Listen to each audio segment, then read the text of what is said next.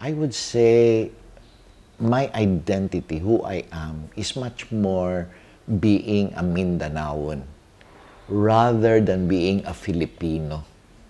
I am a Filipino, naturally, by citizenship.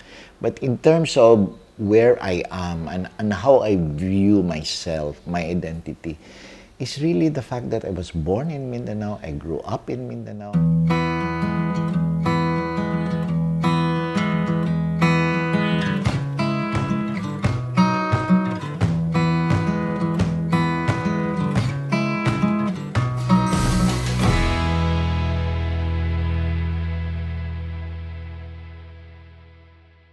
Well, in our country, we need role models. We need positive role models. He is one of the many who are surfacing now as role models.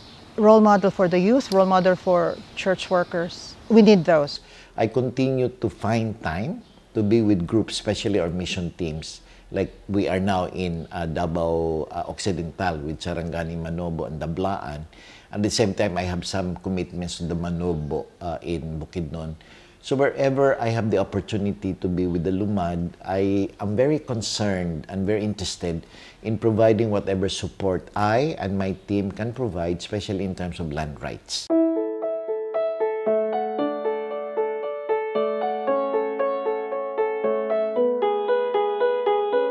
I really like to teach, no? And teaching young people, I think, is a way by which I can sort of hope that there can be some kind of transfer of knowledge, which is also the reason why I do a bit of writing in these particular advocacies. Maayo kaayo siya sa mga advocacies niya kay bisan o unsa ba workaholic kaayo siya ba. Pero sige gihapon trabaho, no?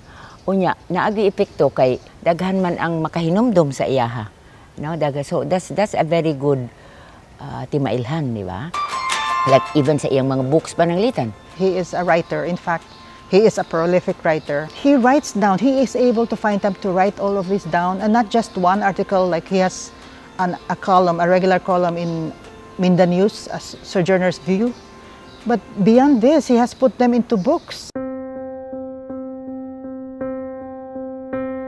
The bulk of our partnership was actually when we were in formation.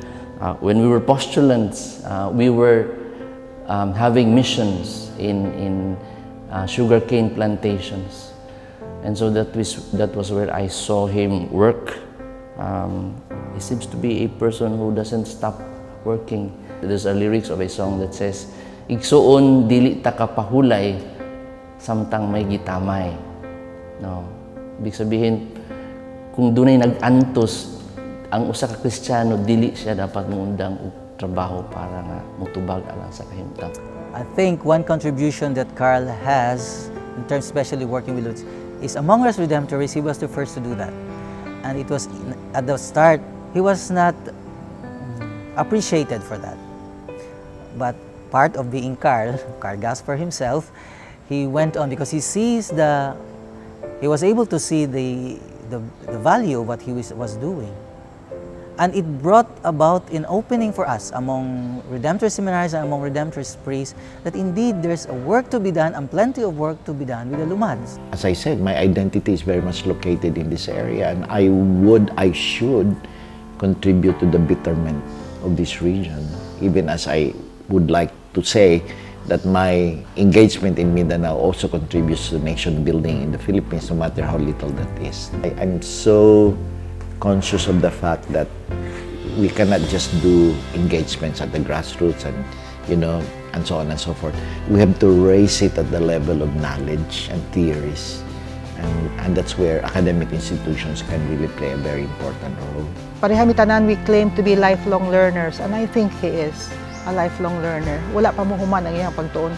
Bisan pagpila pa ka PhD siguro, he will continue reflecting and learning from his experiences along with other people.